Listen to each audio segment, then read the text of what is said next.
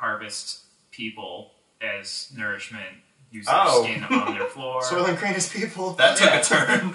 You can make hats out of them. You can make human skin hats. It's so cute. He's so cute. This is not Happy Home Designer. It is not.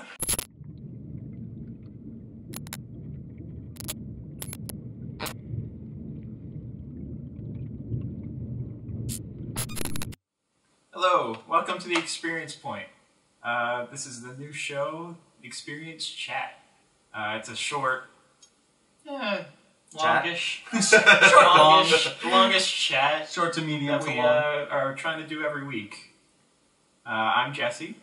I'm Andrew. And I'm Aaron. Aaron's back. Hello. We kicked out Rihanna. I divorced her. She's gone. No, she's actually she's in the other room sleeping because she got some dental work done, so she looks like a chipmunk and she can't talk. So she'll be back next week, or however increment of we record this. So what have you guys been up to last week? I know you've been playing a lot of Pokemon. Yes. That came out. Playing a crap ton of Pokemon. He's the only one that's purchased. Yeah, well, tell us more about it. Yeah. I want to hear more about it because He wants to desperately be sold on it. I'm sold on it. I just can't afford it. I have no hope of being sold on it. Which is fine. I'm not trying to sell anyone on it. So, I mean, just if you browse the internet, there's a lot of toxicity just around this game. And I think the thing that I'll notice just from any Pokemon game is that the Pokemon gameplay loop is just not bad. It's fun. It's inherently a fun, interactive experience no matter what they do, as long as they don't deviate too much from that core formula. I don't think there can be a bad Pokemon game, if that makes sense.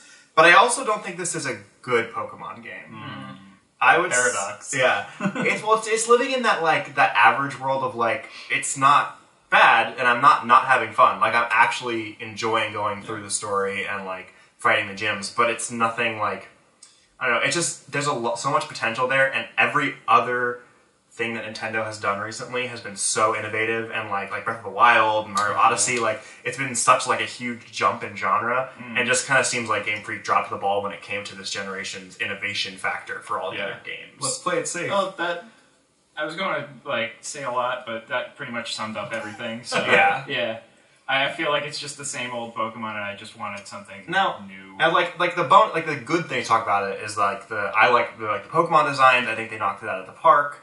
The wild area is a really cool idea that they really hope that they expand on in future games, because literally if they can just take that and make it a massive portion of the game, I think that they'll really please most of their player base, because everyone I'm reading online that actually is enjoying max raids and doing all this stuff is really enjoying the wild area and the concepts behind it. You've been saying the raids were a lot of fun. Yeah, they're more fun than I expected, because I kind of thought they would be very as long as you bring the right type, you guaranteed to win. It's not like that. Once you get to the 4 and 5 star raids, it's actually difficult if you don't have people with you. Yeah, Dexit and stuff that they've cut out of it feature-wise, and them maybe not revolutionizing anything, is an issue for sure. But like you're saying, Pokemon is playing Pokemon. You still get that feeling of starting an adventure and getting out there, even if it's this maybe the same adventure every time. I still just always love Pokemon's my favorite universe. As a close followed up by Star Wars. It's there's a reason it's the biggest media franchise on the planet. Yeah, it just makes me feel good inside. So until they completely dissect and decimate a Pokemon game to the point where they've changed so much that they'd have to change the gameplay loop, which is what they're terrified of doing in the first place, and why they probably didn't innovate. But they've done spin-off games like Mystery Dungeon and stuff before. They can do different things.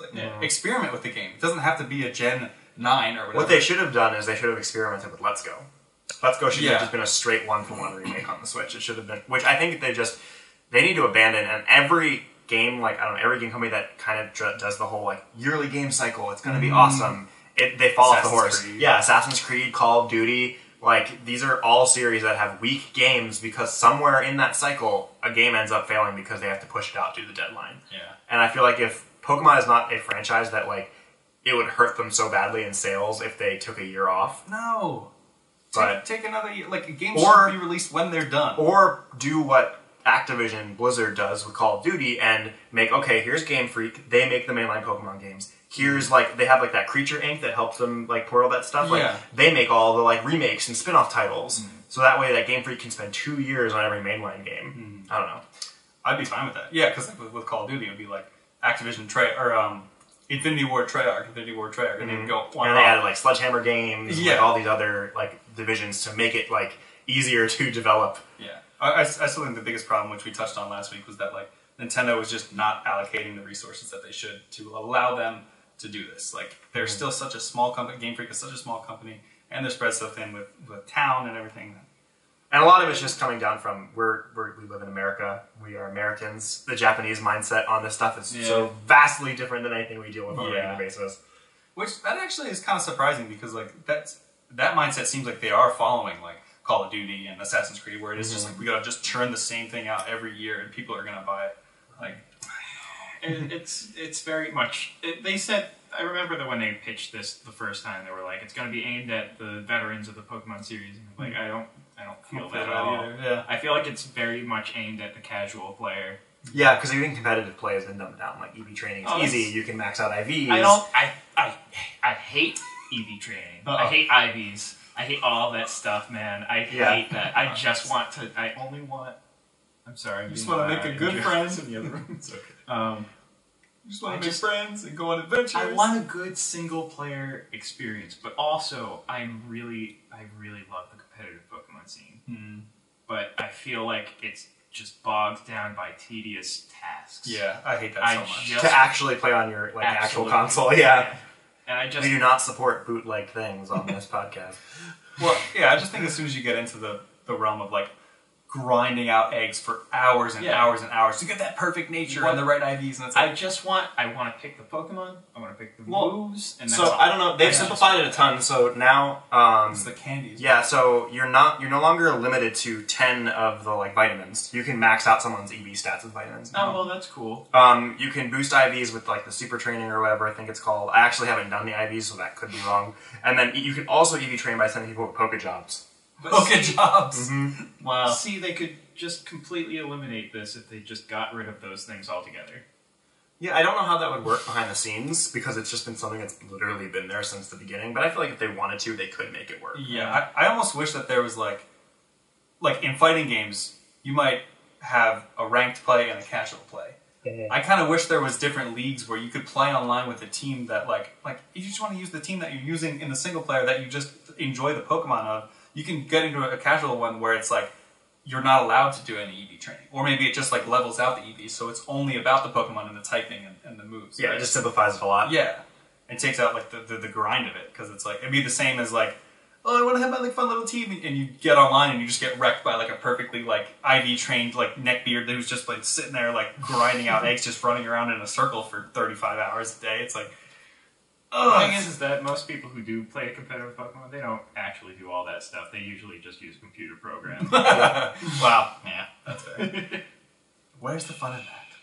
Yeah. Tell Nintendo. So that's been our review on Pokemon Sword and Shield. Yeah, well, would you assign a number to it out of 10? Yeah, I would say like I said average, so like 5.5, maybe a 6. Oof, that's low. Yeah. Yeah, because you were texting me, you were like, screw the haters, this game is so much fun. And that's the thing, I'm still enjoying it, which is why I don't think it's like a 3 or a 4. Yeah. But it's definitely like, I'd be hesitant to spend $60 on this, like, off the bat. Yeah, well, it's never going to go lower than that. So Yeah. you have to get it off of eBay or something, maybe get lucky, I don't know. What have you guys been playing? As a follow-up to last week, Jesse, you recommended me that Mad Max game. Yeah. Started that. Oh, cool. Love that. Really? Holy crap, is that game amazing. It's like, it's definitely a little bit rough around the edges. It's not a AAA, like, action game that you'd see, like... But you can see that there's effort in it. There's so much effort, so much attention to detail. I love the car, like, spoiler alert to the first cutscene of the game, like, Mad Max's car is like his thing. It gets taken, destroyed, and scrapped. And eventually you have to like... Oh, they Metroid Prime it. Yeah, exactly. I was actually thinking about that in the Mandalorian episode we just watched with the ship, which we'll get into that. But so you have to like build your car up from the ground up, and you can like add like grappling hooks and stuff on it. So like it's a lot like Fury Road. So there's like the blue skin or the I don't have no colors. I'm a graphic designer. The like gray skinned guys with like the chrome. The chrome, yeah. Shiny and chrome, what a lovely day. So there's like those guys, and so you have like a little hook shot type, like grappling hook thing. So you literally like will stab him and like pull him out of the car, like just with the weight. You can like ram him into stuff, and it's just like and the physics. So how much? I was like, how much of it is car combat? It's seemed about 50-50 so far. So it's an open world, but you can drive around whatever you want. You'll be going through your canyons and stuff, and then all of a sudden it'll be like, oh, I gotta go through here Does on it foot. feel low key Twisted Metal inspired? No. It's the closest game that I thought it was emulating was Arkham Knight. Okay. Jesse, you were saying last week that the combat is basically Batman, which it literally is. Like when enemies are about to hit you, you hit triangle, you'll parry it, and then you hit X or square again, and you'll knock them out or whatever. You can do basically the same things that Batman can do combat-wise, but then you can jump in the car and start immediately driving around. So it's kind of like that was Arkham Knight where you got the Batmobile, right? At any time you can just drive around. Yeah, I think so. So it's like I said, it's open world, so it's fairly.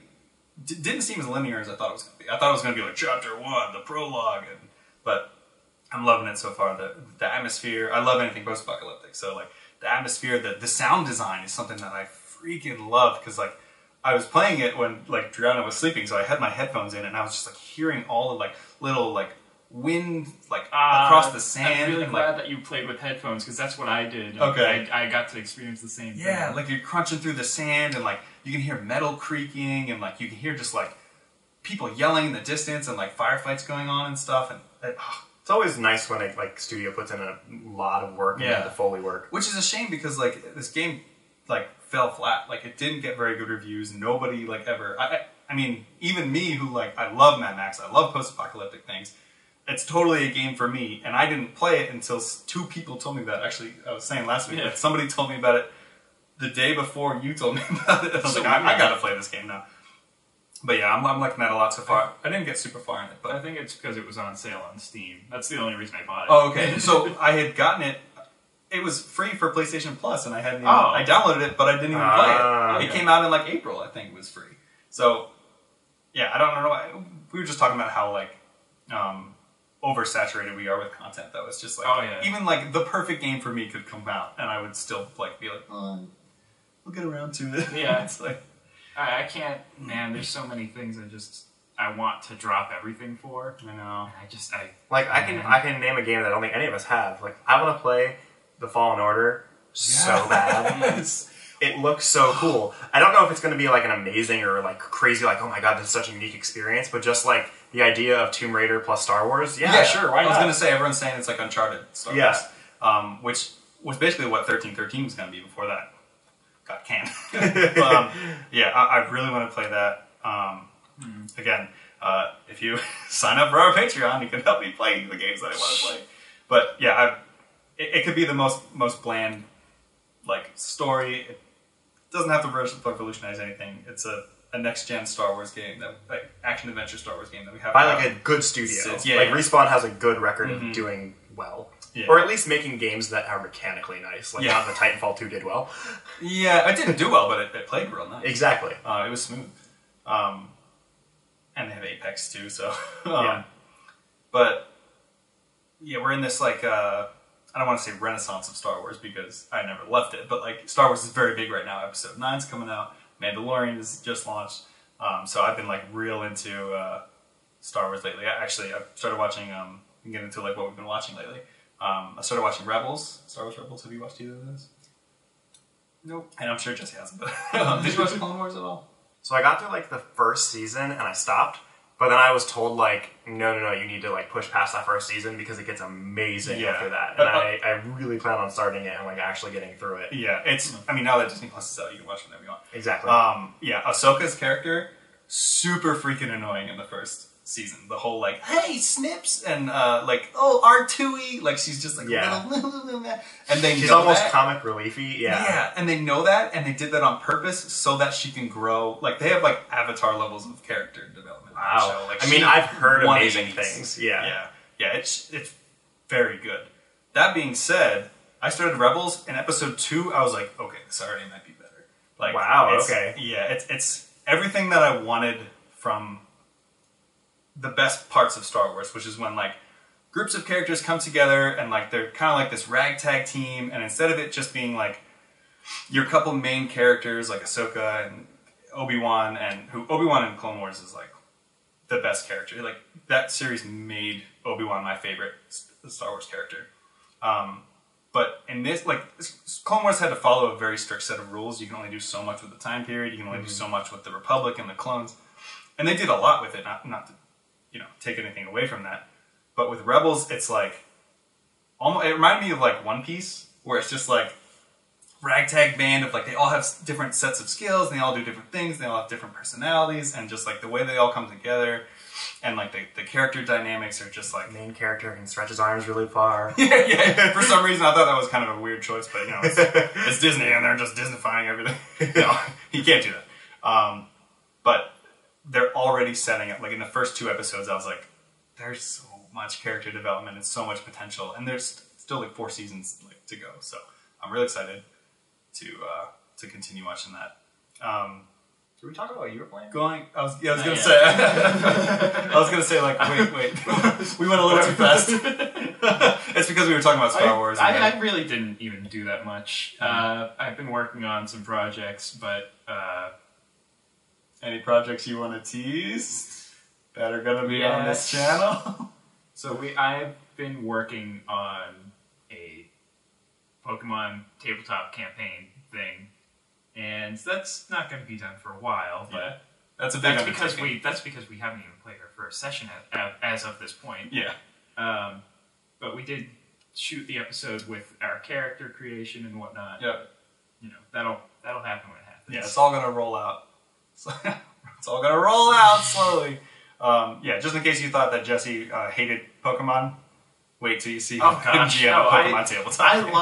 I love Pokemon with a passion, but I feel like the games don't reflect that, and that hurts me. Yeah. All I can say is we're gonna try to emulate the feel of the anime. Rather than the games, so it'll be something a little bit different. Yeah. I couldn't be more excited to try it out. Hopefully not as poorly written. But I'm not a writer. It's going to be less episodic. There's not going to be, like, one character in every episode that will come across that's like, oh, my God, I need some help. It sometimes will be like that. Okay. But only because that's... I just want to see you go, Metapod, use Harden. No, Metapod, use Harden. Just out-harden each other until one of them just, like... just condenses into a black hole. Yeah, they just get so dense that they just, like, suck in all the world around it, and then we end the show. How did your universe end up, Metapod? The old Metapod gag. But that's using a weird fan-made system called PTU, Pokemon Tabletop United. I don't know if this system's going to work out yet. It's really complicated. It is not easy. The book is kind of a little messy. Dense. We'll see how it works out. Yeah. Anyway, for what I've been playing, I have this really strange addiction to a game called RimWorld. Oh, you're telling me about this. It is the most sit back and do nothing game, and I only play it because I'm tired half the time. Oh. So we're talking like, it's like Space Sims, if I remember it off the top of my head, right? I can't push any buttons. Yeah. So you're basically in charge of a few people building your village, or I don't know, anything you want it to be. You can harvest people as nourishment. Use their skin on their floor. Soylent Green is people. That took a turn. You can make hats out of them. You can make human skin hats. It's so cute. You're so cute. This is not Happy Home Designer. It is not. This game is, I don't know how to describe it. It's like just some sort of addiction I have to this game. When you were explaining it to me and you showed me some gameplay of it, I was like, I could absolutely be into this game if it was a little less clunky. The learning curve is freaking astronomical. That's what you were saying. You have to manage everything. Yeah. It's a little too much, but for some reason the tutorial just works, so that is how I got into it, and it is super mod friendly, so I probably spent like 3 hours last night just modding the game like I did with Oblivion. Nice, yeah. Oh man, Oblivion, I stayed up all night modding, and then it crashed every single time. See, that's the thing. I've never had RimWorld crash on me. Wow. Which is insane. Oh, way to go, RimWorld devs and RimWorld modders. Because it wasn't made by Bethesda. Right. Well, congratulations, guys. You made the most stable game on my PC. Nice. But I don't know, man. I don't know how to describe it. It's like a village building simulator where you can do just anything with whatever you have. That's awesome. Other than that, I've been watching an anime, which is weird Wow. and out of character for me. Yeah. High score girl? No. Do you know about that? No. It's like a Fighting game like anime. very cutesy Really? anime where a guy and a girl meet in an arcade because they're playing Street Fighter. I've seen screenshots on Netflix, and I don't like the art style. That's why I haven't clicked It's on that it. weird CG Yeah. anime. It's kind of a turn off, but I've been recommended it multiple times. Yeah, Probably because that's I love about fighting games. But yeah, But it is a volleyball anime.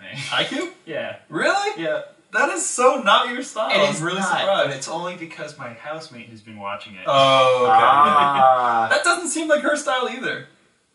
I only met her once, but Yeah, well, I think, maybe. I don't know. yeah, I don't actually know. No, she watches Steven Universe, so maybe that's it true. is. Yeah, But That's she turned so it on one day and she was hooked, and we've just been watching it after cooking dinner every night. We've just like sat down for an hour and like, all right, put on Haiku. that's like your ritual. Yeah, pretty much. We'll Yeah. just cook and watch TV, but I like that. this anime is just so anime. Yeah, I know. But not in the bad way. No, It's like that. when slice of life embrace the like anime-ness Yes, of them, but it's not- amazing. It is not a slice of life at all. It is simply just people playing volleyball. Straight up sports. Okay, so anime. that sounds It similar almost to. always gets into It's the like meat. Kuroko or Have you seen ping pong animation? No, Yeah, I can imagine.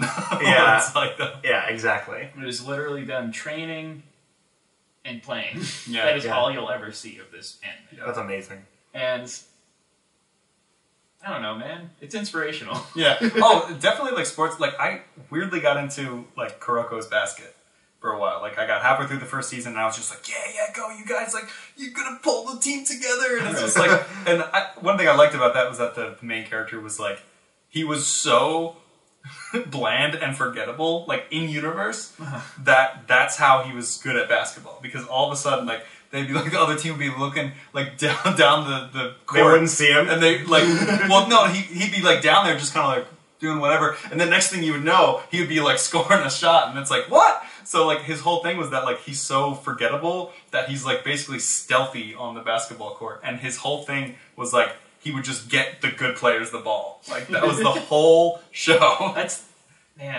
pretty similar.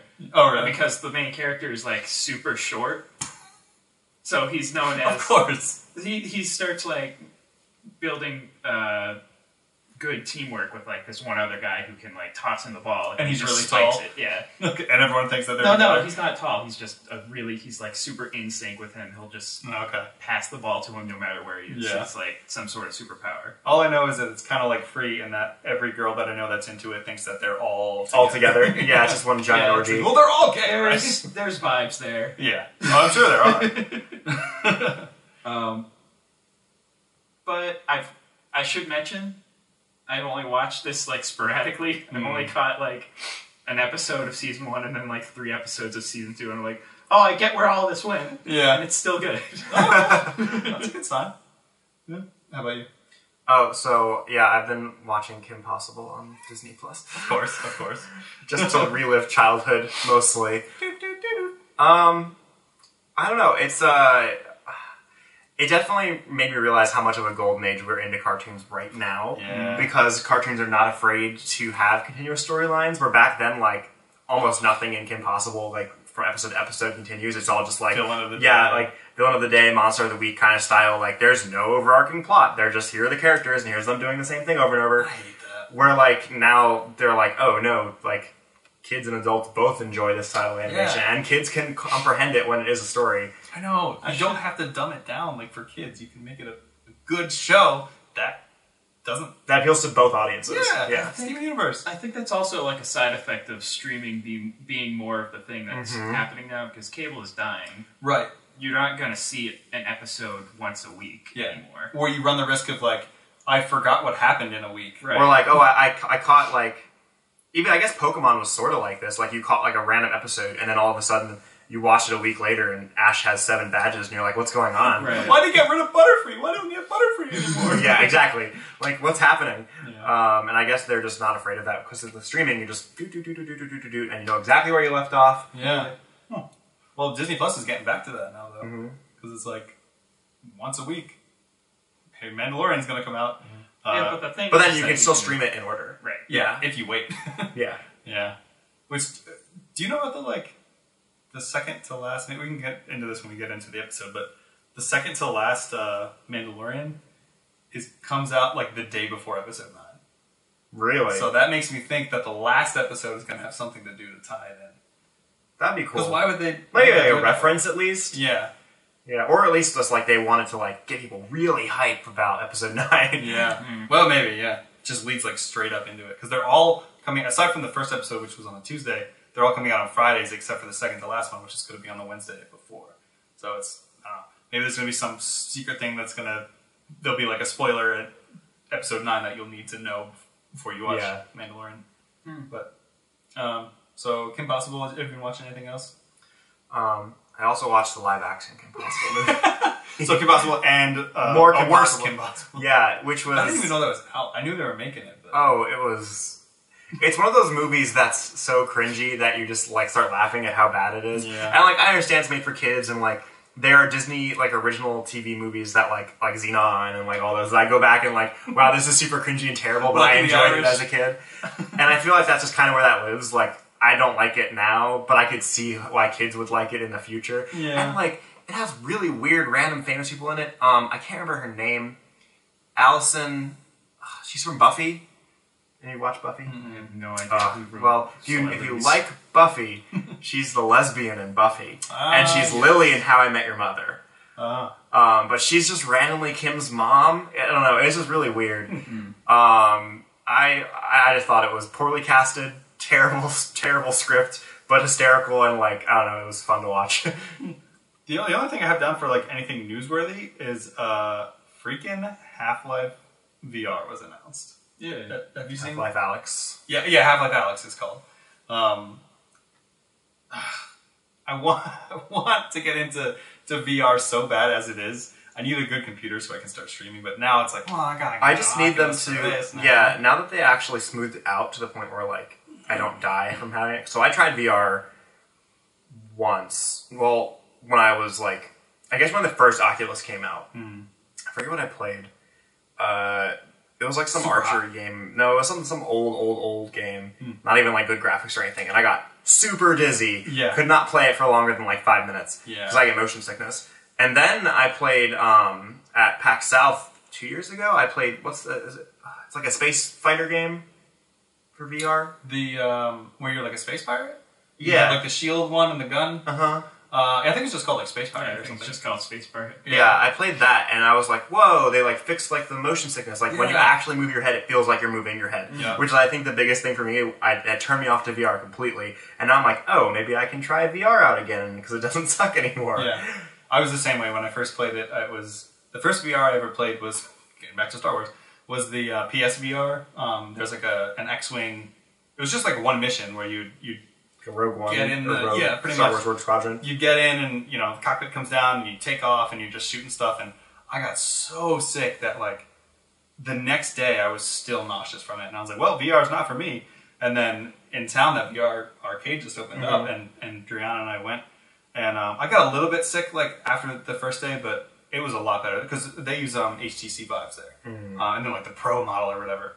And they're wireless, so you can kind of, like, walk around a little bit. And You're getting dizzy. yeah, I was getting, it's like sick, like where I couldn't even like, and I work on a computer all day, so it's like I couldn't like look at bright lights or like my computer. I would just get like so sick. But as long as I don't play it for too long, which according to how awesome they're gonna make Half-Life Alyx, it's gonna be dangerous. They're saying like fully destructible environments and like source engine like to like an extreme, like glass shatters in a specific way. Like, I'm honestly just more surprised that there's another Half-Life game coming. yeah, I think what they'll do is just continue to re-release, or not re-release, but release games that are just Half-Life something, and Never do Half-Life 3 3. ever. Like, or they can like do Half-Life Alyx and then release Half-Life 4. I feel like it's just Like, because we never made 3. it's because Valve knows that, like, man, there's so much build up on Half-Life 3. They can never live up to the hype. No matter. It could be a perfect game. They It only won't matter. they're not going to only live up to the hype of like, can I insert myself Sword Art Online style into Half-Life? Because otherwise it's not going to be good enough. Yeah, which seems like what you can do with VR. Yeah. Yeah, they've got a lot to live up to. we'll definitely, I guess, like, see how they implement all of like the gravity gun, because that should be super fun to play with in VR. I think it's going to be like I think they're called gravity gloves. Gravity so gloves. It's like little. So I guess that's how they get into the like each hand is a thing. So you can be like nice. So, but like all the weapons and stuff like from the other games are still there. I can hit people with a crowbar and actually Crowbar, of course. Whop. But obviously not. They haven't released a whole lot about it, so we'll just have to see. I don't know if there was a release date. Do you remember? Okay. We'll see. The only other newsworthy thing I can think of is Shenmue 3. Which, I guess you said that released today? Yeah, that's out today. Should I be on this show? I seem to have no idea what's going on with video games. Actually, we started this episode. We brought you here today to actually let you go. The show is just I'm actually your permanent replacement. Yeah. God, you're gonna have to replace me in all those wedding photos. Yeah, you're actually fired from my life as well. So if you could, Joanna's actually fired too. She's not actually sick. We let her go before the show started. No, that's completely understandable though, because like Shenmue is not a huge franchise. Like to a lot of people, I know it means like a ton. I have like some mutual friends on my timelines and stuff that are just blowing the F up about it, and I'm so happy for them because they never thought that this game would happen, especially after the second one. And like to be able to, it's like when Serenity came out, and all the Firefly fans were like, "Holy crap, we actually get to see how the show ends." Which is another fan base I was completely disconnected from. Yeah, we need to finish that, and then we can review it on the show. Because that'll be like my third time watching it, and like your first. Have you ever watched Firefly? Mm-hmm. Okay, good, excellent. I knew you were a good replacement for a reason. I would love to. I have some friends that I would love to have on. If you guys aren't familiar, we've only done one episode. That's this, but we have a segment called Experience Share. Pokemon. Where basically we have somebody sit down that's like super freaking into a specific game. Like we want to have Jesse do a Katamari Damacy one. I could do one about Oddworld. Juliana could talk about freaking The Sims, like busting out or whatever.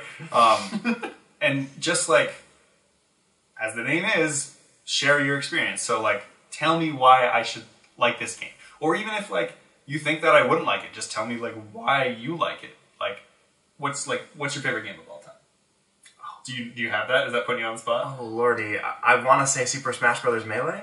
Okay, yeah, that's fine. I mean, I'm very into the Smash games, so if it was something that like I wasn't that into, I'd be like, all right, well, tell me about it, and like we just like deep dive into it and just like let always people... fun to hear people be passionate. Yeah, just gush their passions. That's the whole point of this whole channel. The reason we wanted to do this is because we have so many different interests. Yeah, like, you're super into Serenity.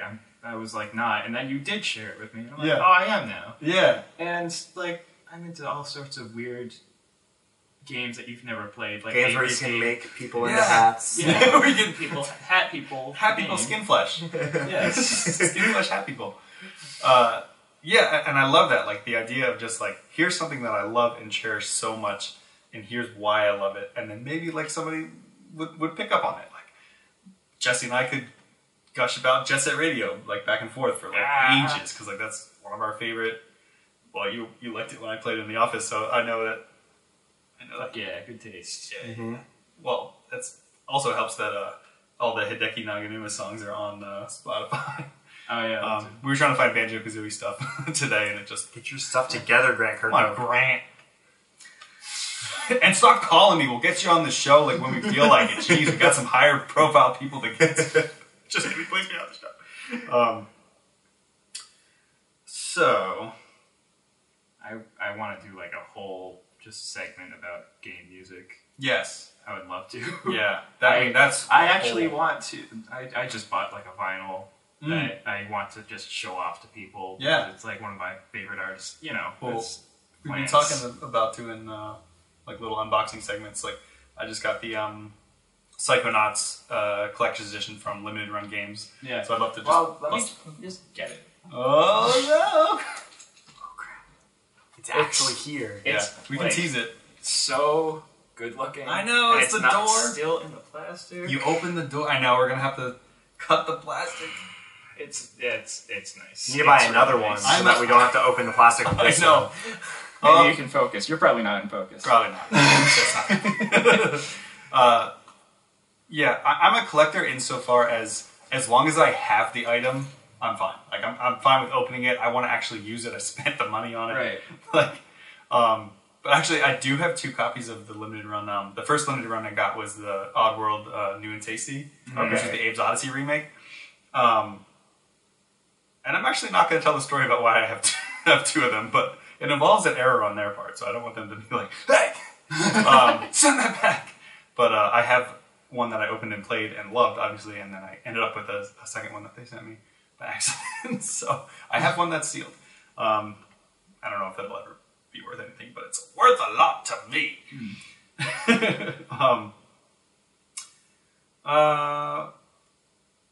We talked a lot about things that we've been watching. Oh, we may have to put off until next week when Brianna's feeling better. But this week was the 30th anniversary of All Dogs Go to Heaven, and we watched it last night. And man, it is messed up. I forgot how dark that show got, or how dark that movie got, and also how much my voice is choking up now because I'm just thinking about that ending. We both cried at the end of it, just saying. But I just love that movie as a kid because I always had German Shepherds growing up, so I was just like, it's a German Shepherd. So they're Yay! all Charlie. All your dogs were Charlie. Uh-huh. Charlie.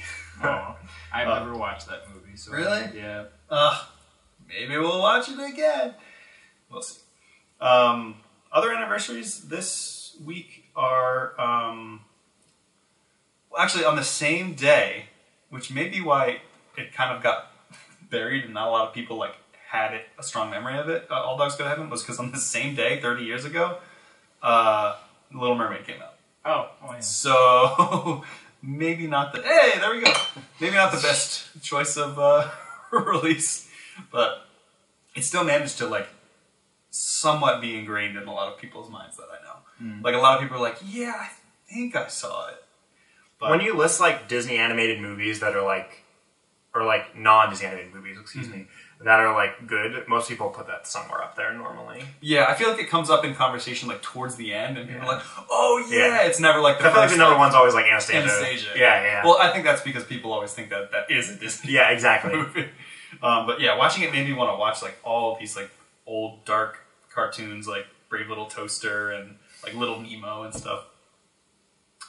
We're Back. Do you remember We're Back? I Freaking love dinosaurs. Yeah. dinosaur movie. It's so terribly bad that it's amazing. No, I think that's a genuine. I mean, I haven't watched it in probably 30 years. But So I recently watched it, in Really? the past 6 months. Oh, I don't know why. I was bored one night and I was just like, I want to watch a movie from my childhood. I remember my grandparents had it on VHS for me. Yep. So I the big white Yeah. clamshell case. So I dug it up out of the internet and I put it on and was just like, whoa, this Yeah. movie was done by people who were on drugs. Major Lots drugs. of drugs. Well, it's All Dogs Go to Heaven. Okay, there's a dog heaven. I guess naturally to somebody in their mind, they were like, well, I guess we have to show the dog hell. And there's this very, very dark scene where there's just demon dogs and just dinosaur skeletons coming up out of the lava. It is terrifying. But yeah, all those... Are the demon dogs all Dobermans? The main one is, I think, supposed to be a dog. Yeah. Or maybe a Rottweiler. Dog racism. Speciesism? Speciesism. But yeah, we can talk about 90s animated stuff. That could be a whole nother show. But, yeah, seriously good. Actually, one of the things I want to do is start putting together lists of our top 10 specific things and compare what we put. So we could do top 10 90s cartoon openings, or where everyone's number one better be X-Men. Or Gargoyles, which I forgot how good that was watching it on Disney Plus. Movie or game anniversaries. It's the 15th year anniversary this year of Metal Gear Solid 3 Snake Eater.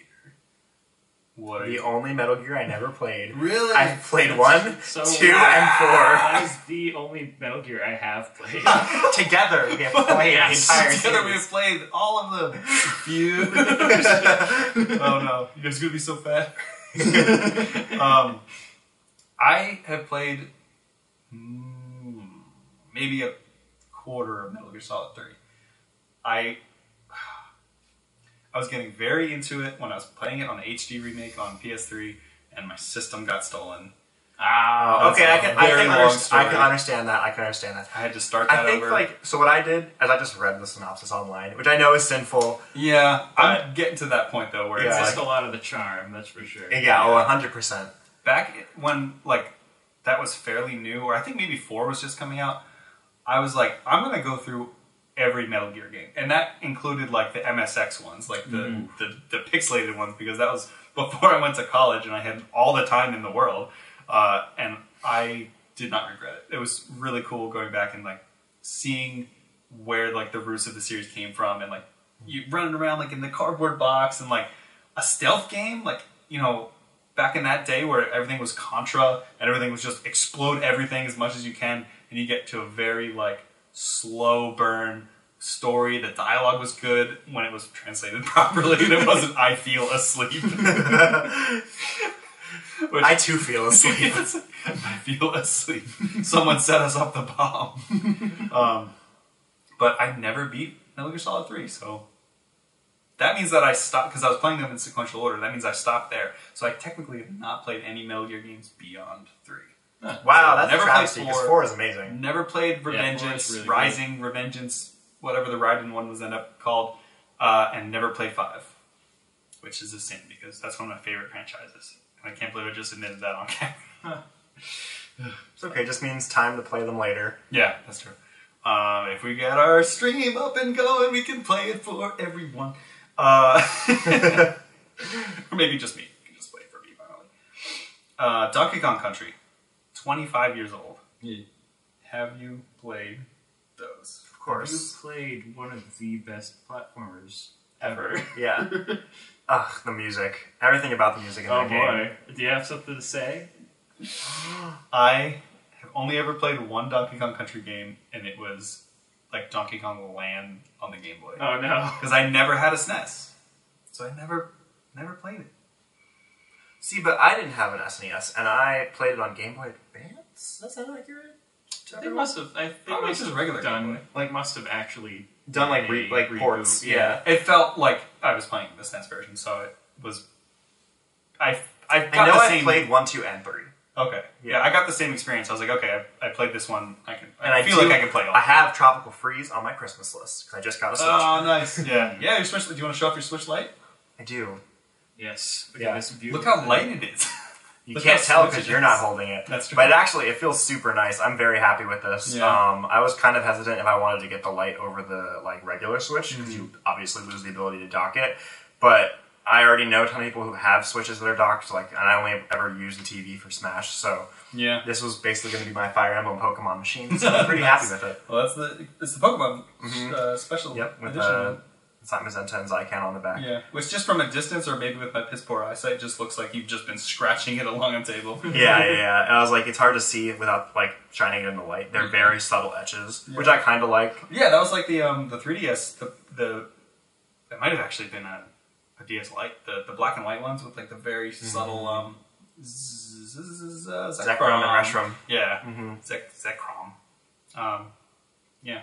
Yeah, I'm very happy with the color scheme. I think that's one of the reasons I wanted to get this. I do like it. It's nice and subtle. Yeah, like the magenta and the cyan. Oh, it's just so cool. Yeah, I like it. You said there were Donkey Kong Country. And Donkey Kong Country, and actually Donkey Kong 64. It's 20 years. Oh, rare. Yeah. Yes. Oh, rare. Oh, rare. Rest in peace. The biggest collectible. They're still around. Are they though? Well, that's fair. The original Rare is not around. Right. Now they just make it. It is now Microsoft Rare. Microsoft Rare. Speaking of Donkey Kong Country, the composer is going to be at MagFest. Nice, which we are going to. Come by our booth and say hi. Actually, we don't have a booth. But if you see us there, it would mean the world if somebody recognized me. Yeah, seriously. Could you imagine? That would make my life.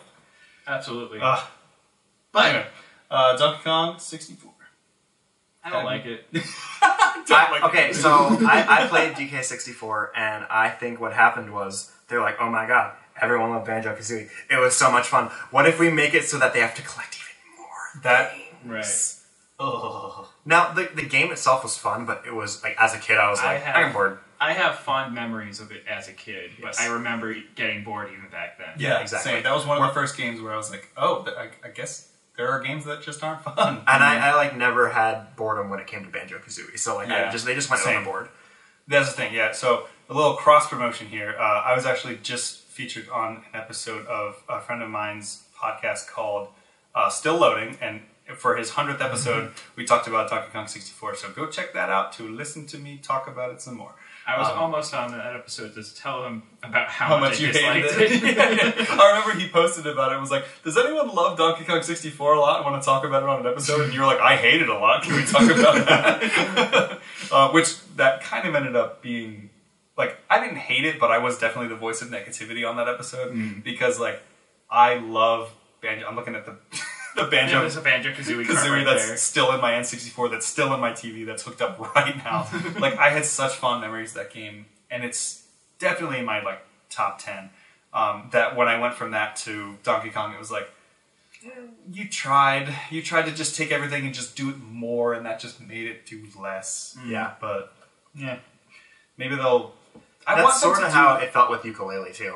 Did any of you play Ukulele? No. I played a demo of it. But so I kickstarted it because I loved Banjo so much that I was like, man, this team, like, I don't know, just a Banjo successor sounds amazing. And I was very disappointed.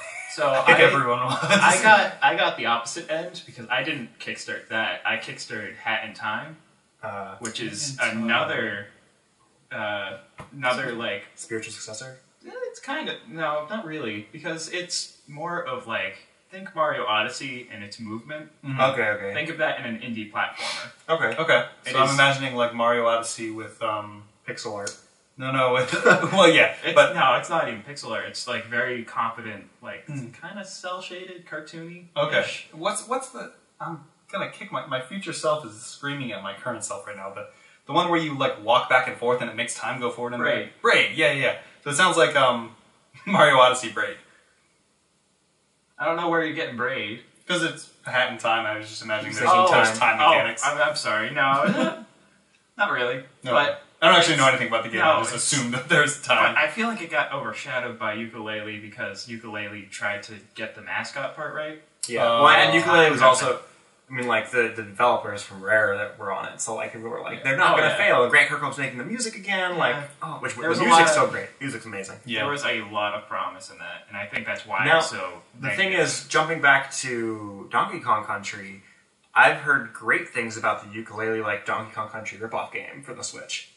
I don't know the exact title of it. I think it's, like, Ukulele something and layer. The Unforgotten Layer or something. Yeah, I think that's it. Yeah. Oh, so, and it's literally, instead of being a collectathon, it's a Donkey Kong Country style game. So instead of trying to be a Banjo or a DK64, it's just a DKC. Yeah. Oh, cool. But like, it looks cool. And like everyone said, it has like the charm of Ukulele, like the characters, which is what everyone wanted, but like with actual good gameplay. Yeah. But anyway, Hat in Time, can't recommend it enough. Buy that instead of Ukulele. Because just good. It's really good. Ukulele gets a 0 out of 10 for me because I kickstarted it and I was just so upset at how bad it was. That sucks. I got 2 copies of Hat in Time because I kickstarted it enough. Can I have one? Yes.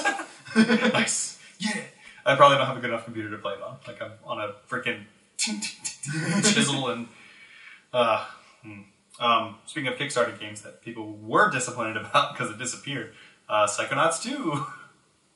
What? Everyone was like, for a while they met their Kickstarter goal, and then like Double Fine just like shut up about Psychonauts for like the longest time, and everyone was like, oh yeah, where's my money? And until like, was it this year? It's this E3, I think. Right? Yeah. So that was it was like 4 or 5 years or something. No, I like when companies do that, but for a Kickstarter, that's kind of different. Yeah. People are putting their money forward before you show anything. You're supposed to give them communicate updates with your investors. Yeah. Could you imagine like having that much clout that you're just like somebody wants something so bad that you're like, give me all of your money and we will make it. Not like we started this. Here's There's some a chance some of you might die before this game comes out, but like it's fine.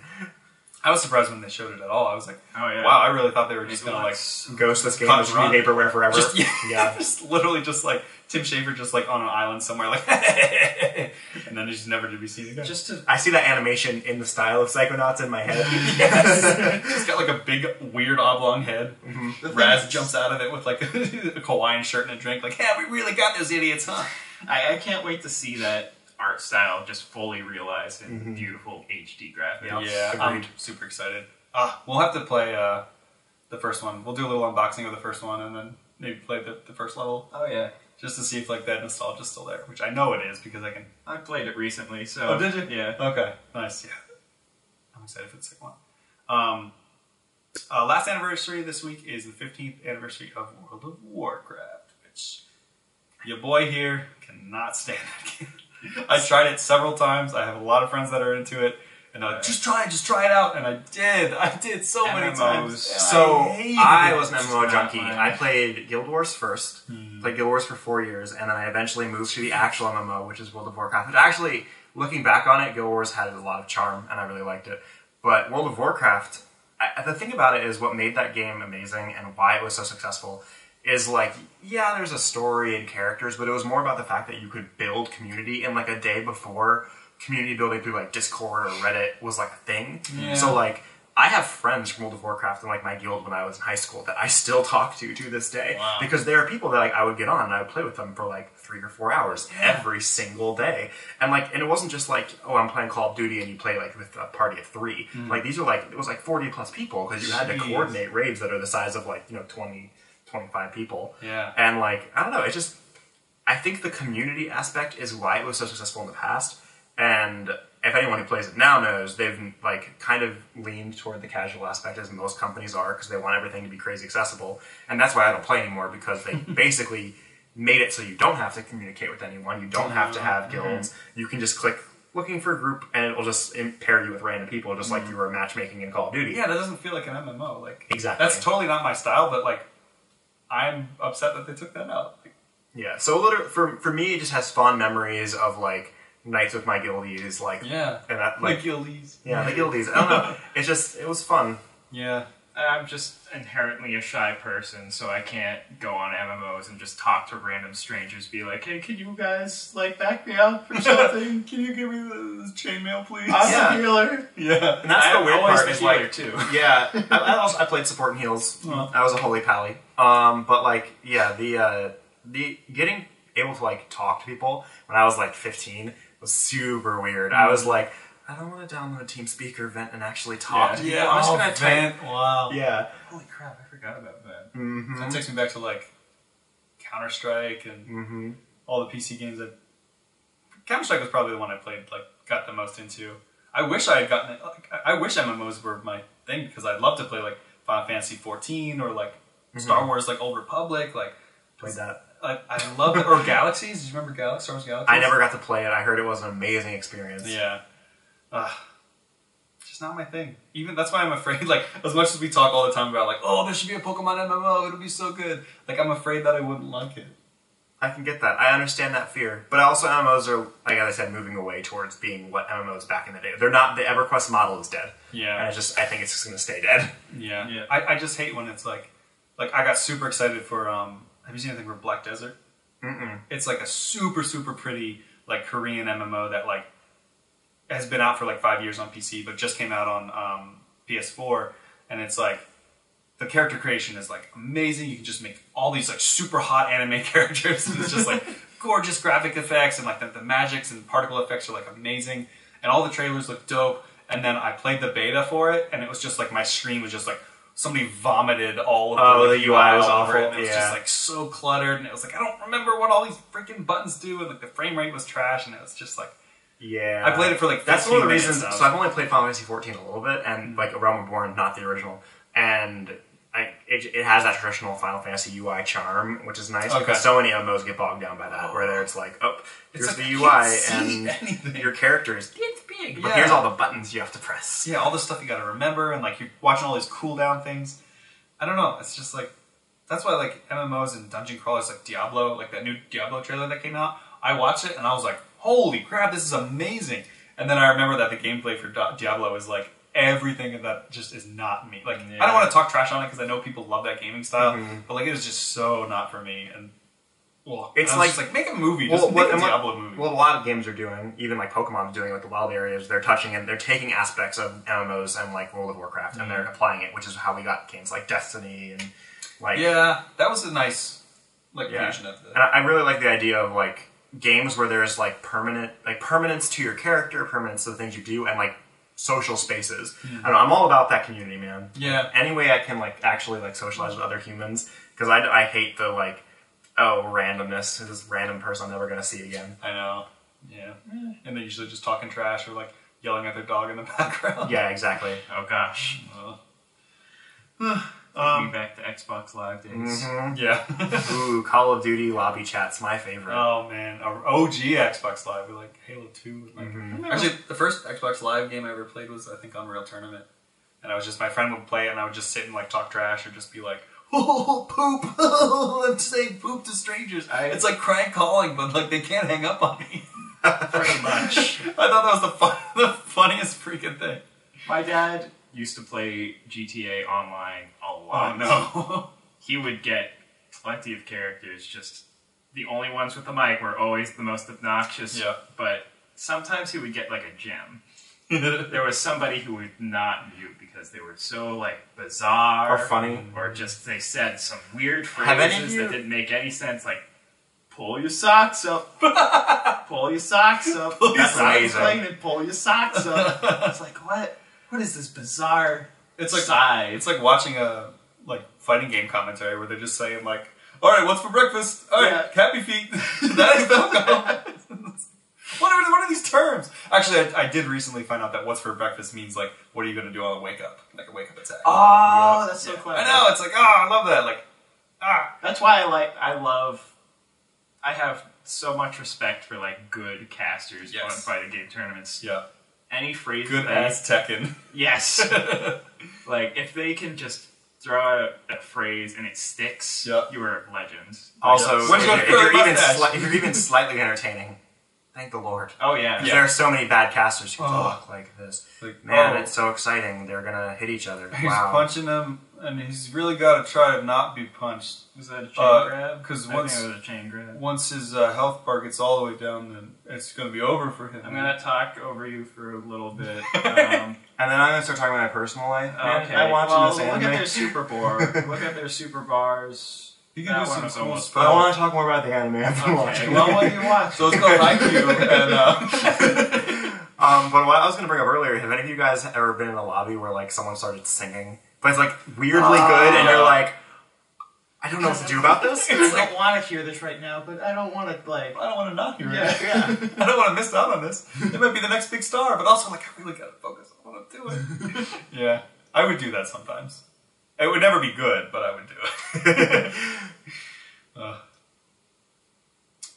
So. Oh, by the way, hi, Dad. Hey, Dad. I'm also your son. You wanted to say something about? Oh, so did you guys know that there is an entire community of people who roleplay on GTA Online? Oh, wow. I can imagine. I've watched quite a few videos. I didn't really know. Oh, yeah. Like, it's like a thing, like, you can go on Twitch right now and, like, go to GTA Online and find streams of people who are, like, it's not even, like, it's, like, these servers are hardcore. Literally, like, if you go out of character, they will ban you from the server. Yeah, some of them are weird and bizarre and kind of boring. They're super weird and bizarre. Like, it's people role-playing, like, it's almost Second Life-y, where they're, like, role-playing, like, just like a regular person, and like they have to follow like the law. If they can't shoot people, they have to like drive right. You stop at red lights. Yeah, it's the weirdest thing. Yeah. It's just like there's literally a thing out there for everybody. I totally get that though. Like that, like GTA is a big enough and expansive enough and diverse enough game that like you can essentially do that. But where I get a little weirded out is when I'm playing like looking for matches on Halo. And I come across role-playing lobbies. Wait, that's a thing? What? That is a thing. You can go... How does that even work? I've only ever seen it in Halo 5, I guess because it has the most robust, like, forge. So, like, they'll build, like, little, like... role-playing communities? Towns and, like, stuff where people will be, like... A lot of it will be, like, very heavy, like... within the lore, like military stuff, where they like I went into a room one time and they were all the characters, all the Spartans were just like lined up, and there was like a guy like pacing around like, all right, Spartans, we gotta do this operation, and I don't want any failure, and they're all like, sir, yes, sir, and they're like protocol and everything, and they're like, all right, I want you to get in this warthog, and you're gonna drive around, and like they were going through like actual like I wonder military drills. I wonder if it's actual like soldiers who were like, this is a PTSD thing, or like a way to like I don't know. But then sometimes it'll just be like little kids that are like trying to be cool, and then I'll just chuck a grenade into the middle of them, and they're like, oh sir, we're gonna have to ban this guy.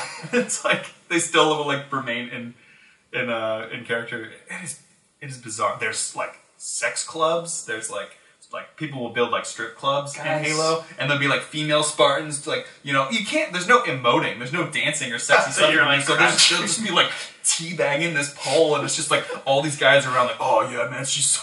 Or like moving the sword back and forth. Yeah, it's like, oh.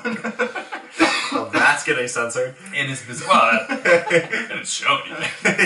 Yeah, it is weird.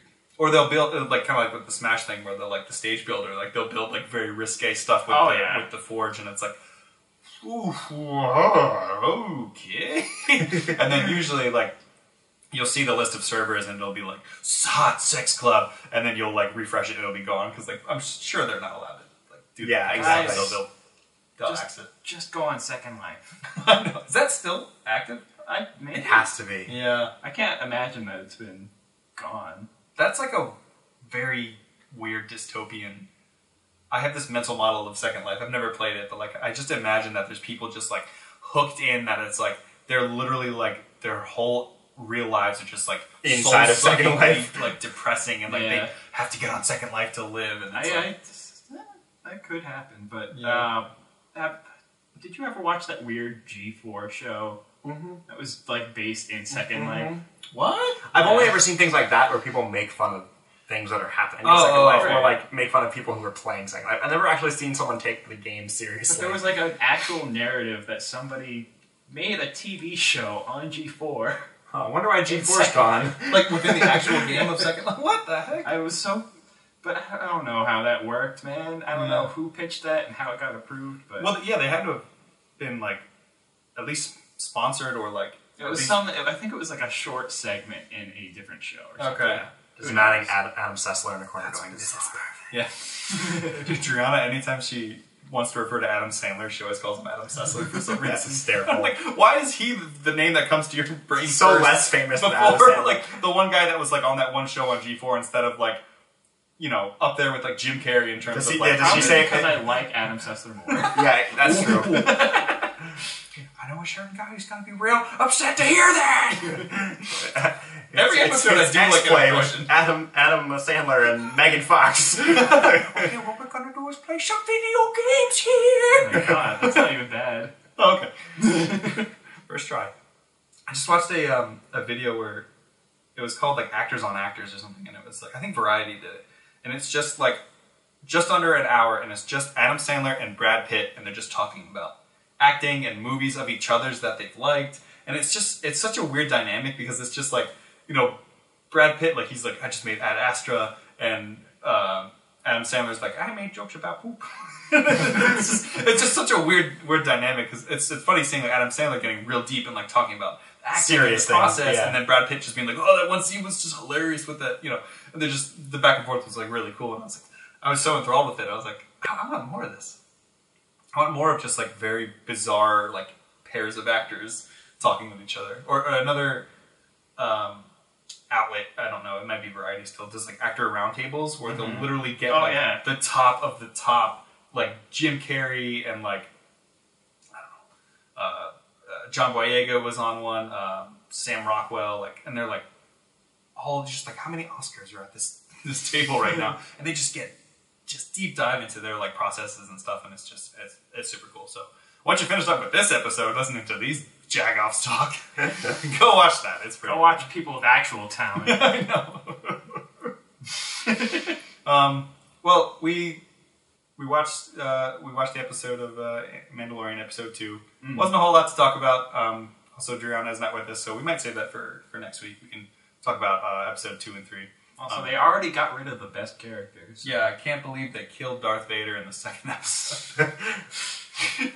Wait, what do you mean? The old guy. IG-88. No, the old guy. Oh. He just left. Well, Like, well, spoiler! I don't know.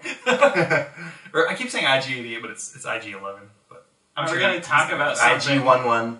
Yeah. Is that what it is? I don't know. I just thought that sounds nicer. Just adding panache to it. Yeah.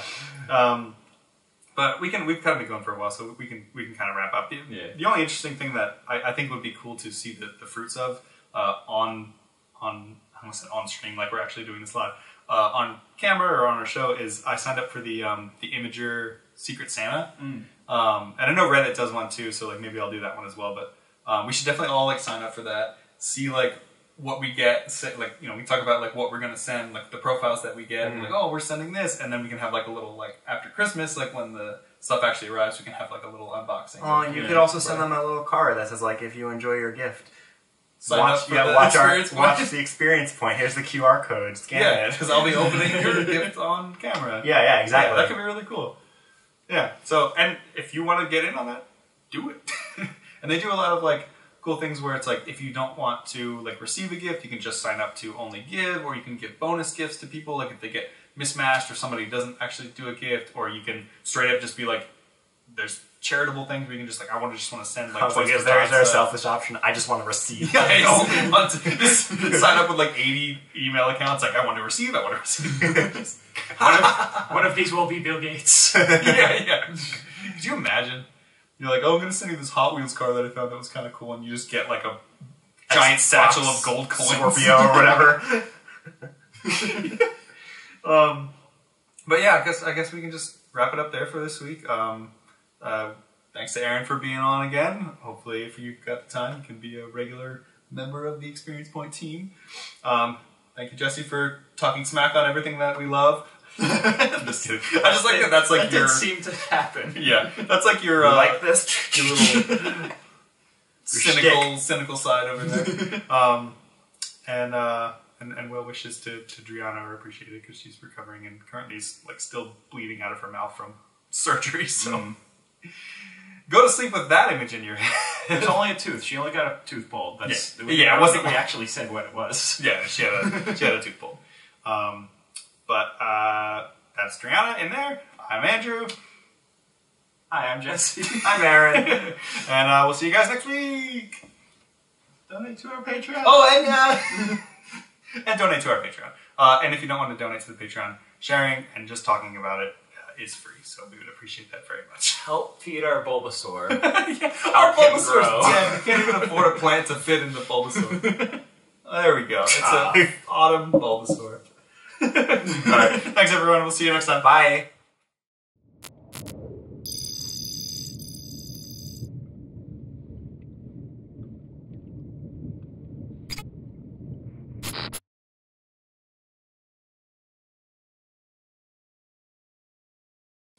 Pause your thought. Oh, yeah.